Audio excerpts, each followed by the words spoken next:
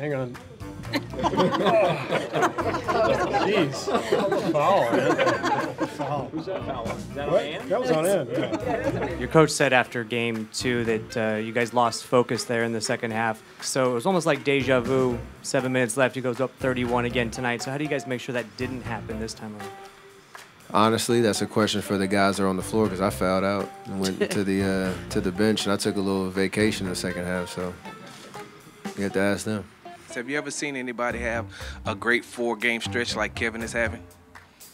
There's this guy named Michael something. Can't remember his last name. Seems like every one of these postseason games, Steph has been in foul trouble. How do you fix that problem? Well, when we were in LA and he picked up his 4th foul, I asked him, I said, Steph, where's your mom? And he pointed up about 10 rows behind the bench. And I looked up and made eye contact with Sonia, and I said, tell him not to foul anymore.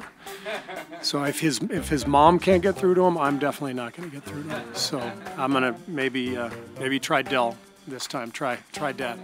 Marcus Thompson, The Athletic. Clay, Steph, you've been next to Clay for...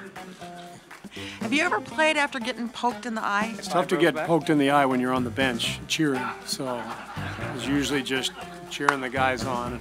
I think one time my teammate kind of elbowed me. I couldn't believe this man took that layup. That's what I was thinking. All matters. If you remember, in Oakland, I asked you after Sacramento games, your bench performance might be the problem performance in the finals. In the finals, yeah. Yes, you asked me that in February or something. Yes. Yeah. So, it's still too early, to talk about the finals. It's the conference semifinals right now. You have 33 in the second half, but how bad were you in the first half? That's a great question. I was pretty terrible. Jordan, what can a young guy like yourself learn from watching Kevon play? I'm older than Kevon. Having a front row seat for the Curry battle, could you give us some insight on stuff you hear? You can say trash talk or stuff that you hear that we don't, being where we are. I wouldn't say I had a front row seat. I kind of was out there playing, but Clay, Steve Kerr called Draymond a wrecking ball tonight.